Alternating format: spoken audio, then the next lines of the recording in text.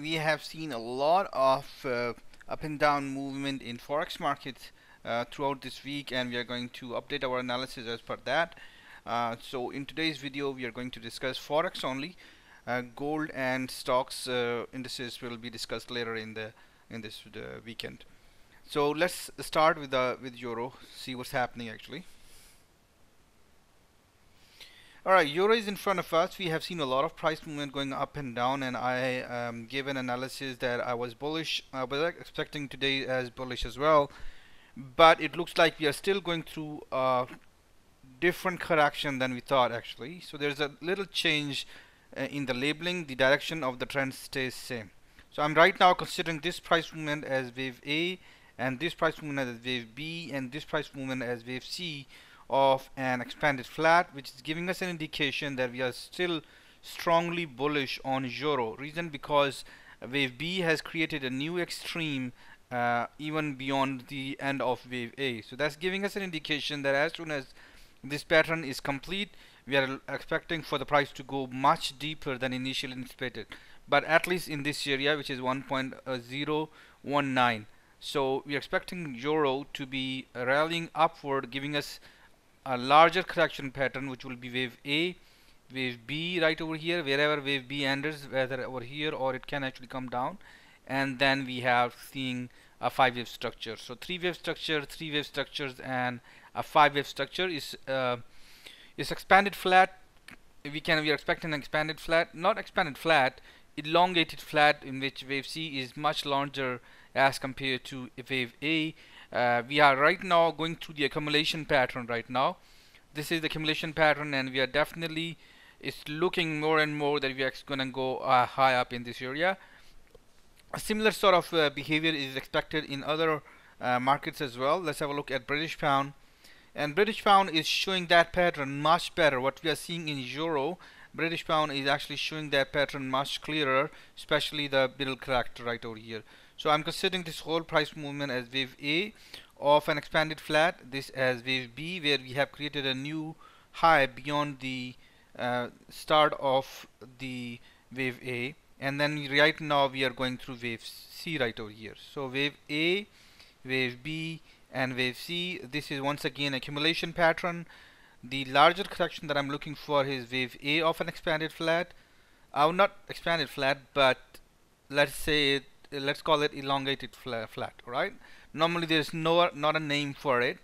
It's simply called a flat, regular flat. So wave A is here, wave B is here right now, and because of this much accumulation, we can now confidently see that we are going upward right in this area.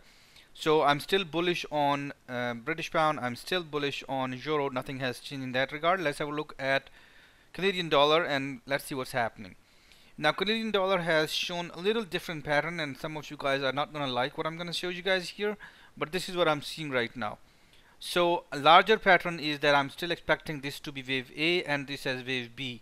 I'm going to discuss wave B in a bit, and I'm right now, as soon as wave B is complete, we are expecting for the prices to get stronger as compared to US dollar. I'm expecting a pullback down right over here. As you guys can see that within the correction that we have started right from over here, this one, and we have created double bottoms actually right over here. So right now I'm considering this as truncation of the top right over here. I'm considering this as first wave, B and C within the 3-wave structure. A, B and C, and just C is truncated within the wave B. The larger correction itself is wave A. I'm considering it as wave A, I'm considering it as wave B, and I'm considering this whole price movement as wave C. And right now I believe that we are very, very close to the completion of the correction, or accumulation pattern is very close to the completion. And if you want, you guys can actually consider it as an A, a B, and a C, in which we have 5-wave structure, correction, and another 5-wave structure. This is what I'm looking in Canadian dollar. Let's have a look at Japanese yen. Japanese yen is showing much complex correction within the correctional pattern. We have first leg clearly on the bear side, and then right now I believe that we are very close to the completion of wave B. I'm considering right now initially as W and X right over here and a Y right over here. So you guys can consider it as a double zigzag pattern. As soon as this pattern is complete, I'm expecting for this to be a 3-wave structure, a 3-wave structure, and a 5-wave structure downward in this region. So I'm still actually here we can see that we have not seen a new high being created. I mean a new low being created in Japanese yen, so we can actually be a little comfortable that this probably is not going to be that deep. But for now, let's bring it right over here at around 62.5%. We can definitely bring it right over here. Let's for now bring it at 62.5% right over here. So this is being expected of Japanese yen right now.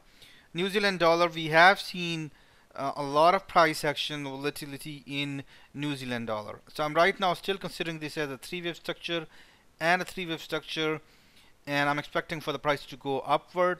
In this case, we are considering this as a double three structure right over here. Alright, and I'm expecting that we are going to go high right over here in this range. Reason is because we have created a new high right over here beyond this point, giving us an indication that whenever the pattern is complete, we are to see stronger price action going upward in New Zealand dollar. So I'm bullish on New Zealand dollar against US dollar. Let's have a look at US dollar itself, which is DXY. The pattern is more clear in here as well as compared to some of other patterns that we are seeing right now. So I was bearish from the top right over here, and we can see we have seen bearish, but we are still going through the accumulation pattern right over here. So this is the first leg of the correction. This is the second leg of the correction. I'm expecting, since we have created a much larger accumulation pattern or distribution pattern in this regard, we are expecting for the prices to go deeper somewhere in this regard, somewhere in this region, which is 62.5%. So I'm still considering this as a correction. You guys can consider this as a wave A, this as wave B, and this as wave C. within the flat correction that we are seeing, we have seen actually two lows created beyond the previous low. This is the previous low, and we have two lows created, this one and this one beyond this one, which is telling us that as soon as this pattern is complete, there's a possibility we can actually see it go all the way down right over here. Similar process goes right over here too. We are not going to look for euro that is going to go right over here. There's a possibility that it can actually push all the way right over here in that deep as well. So be really careful. I'm gonna keep an eye. I'm still bullish on it. As far as the price targets are concerned, I will be more careful, and I'm expecting that maybe next 2-3 days are strongly bullish on euro. I mean, maybe in terms of time. I'm not saying that maybe in terms of my bias. My bias is clearly towards weaker US dollar and stronger forex pairs against US dollar. That's what my bias is, especially in the currencies that I've discussed right in front of you. So I hope that you guys like the content.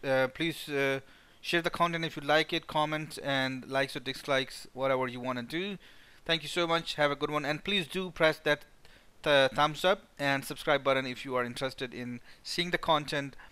I'll be sharing more content on gold and silver, and we'll definitely look at indices, US stock indices, and see what is expected. Have a good one, and bye bye.